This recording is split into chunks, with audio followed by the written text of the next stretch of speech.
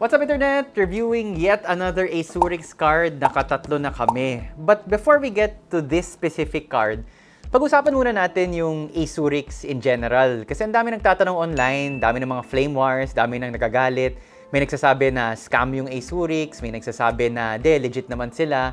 So ano ba yung position namin? And to be honest, when we get Aisurix cards, kinakabahan ako. Parang inisip ko, tinataya ko ba yung good reputation of the shop, of the channel, on a brand na we don't even carry. We don't even sell Aisurix in the shop.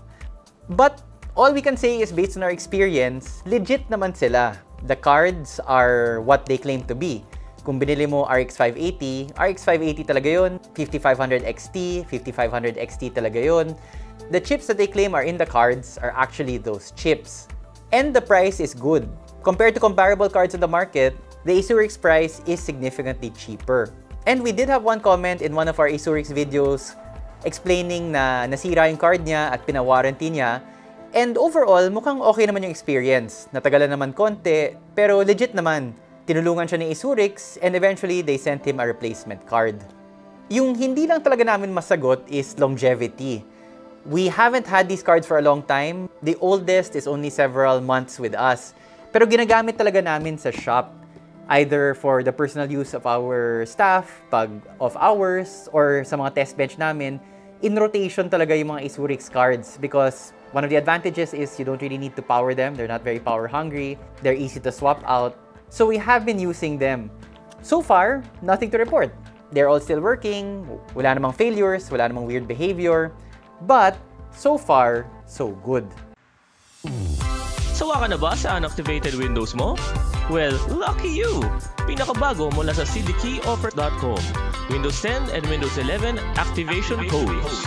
Legit, safe, at pinakamura. Madali lang umorder. Hanapin ang Windows version na gusto mo. Piliin ang preferred payment method. Wala pang 5 minutes, nag-CDK ka na para sa Windows mo. Marami na kaming natulungan. Dati, sad and depressed ako. But now, I found the love of my life. Dati, aimless and walang purpose ang life ko. But now, I'm a world-class Zumba instructor. So, web developer ako and content creator for a YouTube channel. And ngayon, ganun pa rin ako pero activated na yung Windows ko. Kaya kung naghahanap ka ng legit, mura, at original software, Check out cdkeyoffer.com. Check out cdkeyoffer.com. Check out cdkeyoffer.com. And with that, we go on to the latest card na pinadala, RX 580. Pero teka, RX 580 ulit. The first Aisurix card we got was also an RX 580. But ito yung pinaka-latest nila. Pinaka-latest daw na updated yung cooling. So they've changed the heatsink a bit. They've changed the cooling element. May backplate na siya. So the RX 580 is a known quantity. Basically, you can look up online what games go well with it, 1080p settings, very decent performance even now in 2023. So just a specific question about this latest card.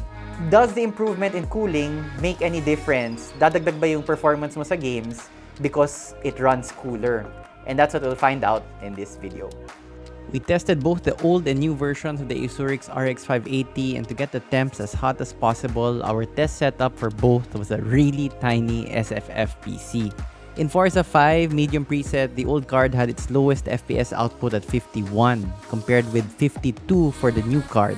Max FPS on the old card was 80, whereas it was 82 for the new card.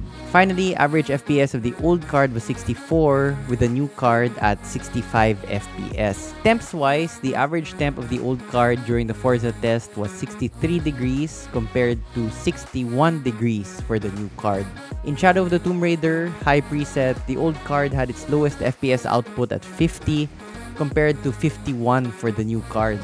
Max FPS of the old card hit 96, whereas the new card hit 100 FPS. Average FPS for the old card was 62, with the new card edging it out again with 64 FPS. Temps-wise, the average temp of the old card while playing Shadow of the Tomb Raider was 62 degrees, with the average temp of the new card just a shade lower at 61 degrees. Finally, we also ran 3D Mark. Floor FPS for the old card was 14, with 15 FPS for the new card.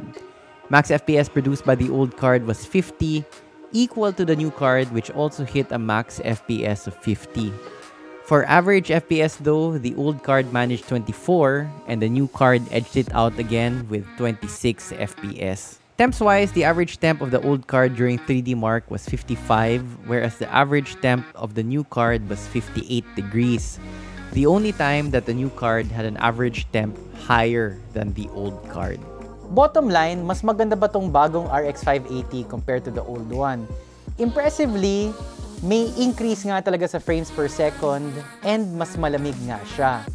But looking at the data, sobrang liit lang ng performance gain niya. We're talking about like 1 or 2 FPS.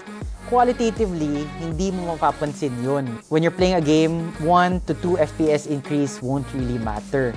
And that's the same thing with a 1 degree difference. Yes, maganda na mas malamig siya, but at the end of the day, nothing will really change with a 1 degree difference. Pero, magkano ba pinag-uusapan natin?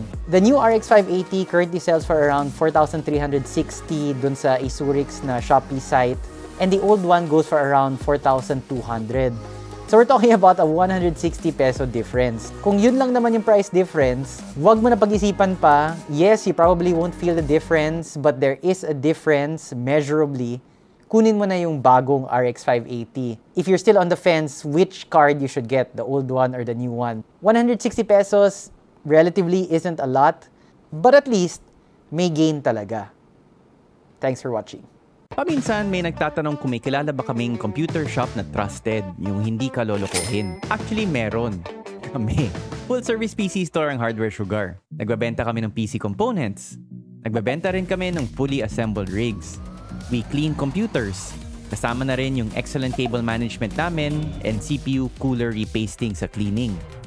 We also clean and repaste GPUs.